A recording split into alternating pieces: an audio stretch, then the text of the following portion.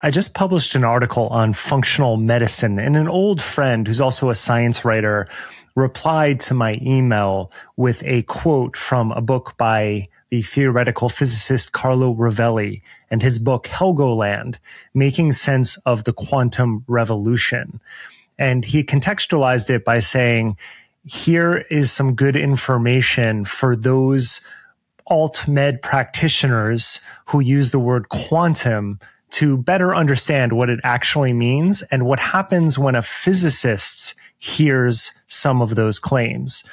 For this particular article, I had shared a video where Mark Hyman and Deepak Chopra, neither of who are physicists, were talking about quantum physics.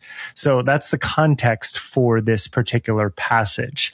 I hope you enjoy. I was not aware of this book, and I ordered it right after getting the email. However mysterious the mind-body problem may be for us, we should always remember that it is a solved problem for nature. It is with sadness that every so often I spend a few hours on the internet reading or listening to the mountain of stupidity dressed up with the word quantum. Quantum medicine, holistic quantum theories of every kind, mystical quantum spiritualism, and so on in an almost unbelievable parade of quantum nonsense. Worst of all is the pseudo-medicine. Every so often I receive an alarmed email from a relative of one of its victims. My sister is being treated by a quantum medic. What do you think of it, Professor? I think the worst it is possible to think. Try to rescue your sister immediately. When it comes to medicine, this is the kind of situation in which the law, I believe, should be involved. Everyone has the right to seek to cure themselves as they see fit, but none has the right to cheat their fellow citizens with the kind of quackery that can cost lives.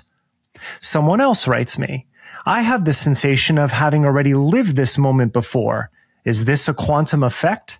For pity's sake, no. What does the complexity of our memory and of our thoughts have to do with quanta? Absolutely nothing. Quantum mechanics has nothing to say about paranormal phenomena, alternative medicine, or the influence of mysterious waves or vibrations. For heaven's sake, I am in all favor of good vibrations. I, too, once had long hair tied with a red bandana and sat cross-legged next to Allen Ginsberg chanting Om. But the delicate complexity of the emotional connection between ourselves and the universe has as much to do with psi waves as a Bach cantata has to do with the carburetor in my old car. The world is sufficiently complex to account for the beauty of Bach's music and the good vibrations of our deepest spiritual life without the need to resort to the strangeness of quanta, or vice versa, if you will. The reality of quanta is much stranger than all the delicate, mysterious, enchanting, intricate aspects of our psychological reality and spiritual life.